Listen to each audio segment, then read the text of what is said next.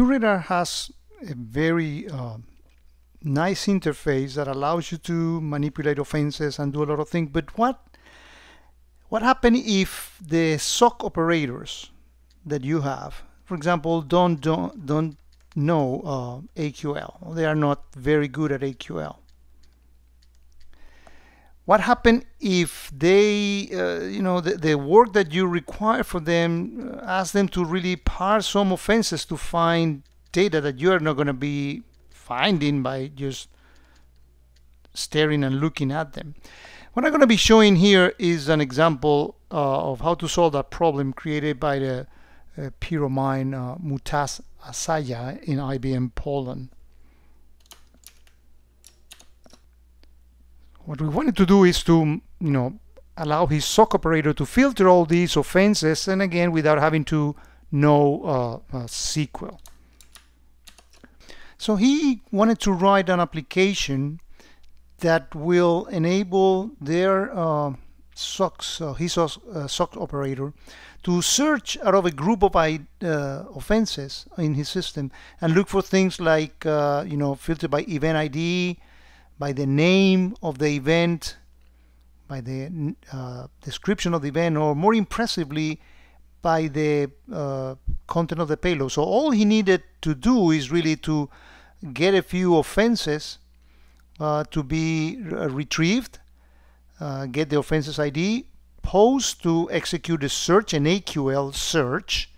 I shouldn't say SQL, but AQL, Arial query language.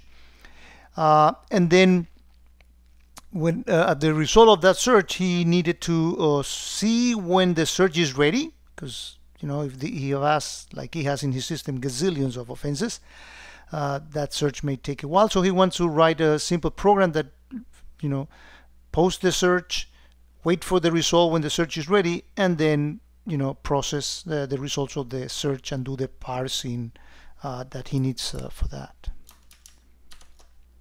So here's the actual application that Mutas wrote, and in Java. You can write it in any other language. And in fact, when we release the SDK for the App Exchange, this doesn't have to be an external app. It can be launched, should be able to launch it from within QRadar by having a button somewhere that will take you to this application.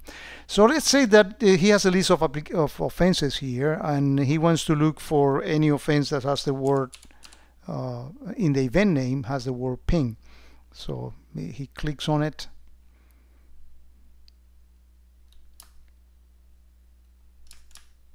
and the system says, is offense 120. So let's actually go into the QRadar system and look for offense 120, and here it is. There's a large pin. Let's look at the event name, and the event name we should have, and as we see here, we have the word ping in it as a large pin.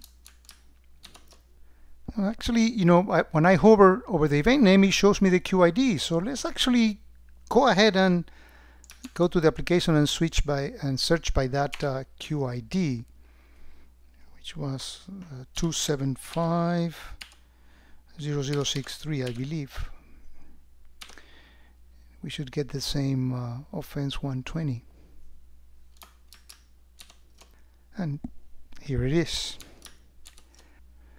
But this type of application can be more useful for looking for things that I like the option of looking on the payload. So let's look at all the offenses from his remote system in Poland, and let me go, for example, on this particular offense, which has 2,041 events. Nobody's going to actually individually look for those. So let's go in there and look for all the events, and we're going to select one particular any event of it, and we're going to look for the content of the payload of that event, and let's search for whatever we want to have.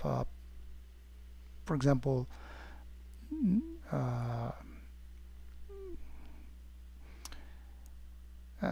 just so many options. Let's look for this one, policy name. Let me actually highlight this.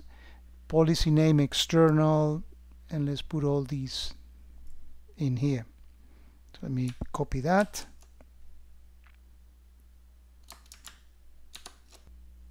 So let's delete this and put that into the payload and run a search.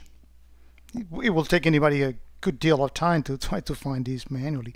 So these are the kind of things that you can do for your operations. And here you are. I mean, actually, I didn't know that offense 200 actually has one event that has that content. Pretty interesting way of really enhancing and making the look and feel of the QRadar the way that really fits your operators the best.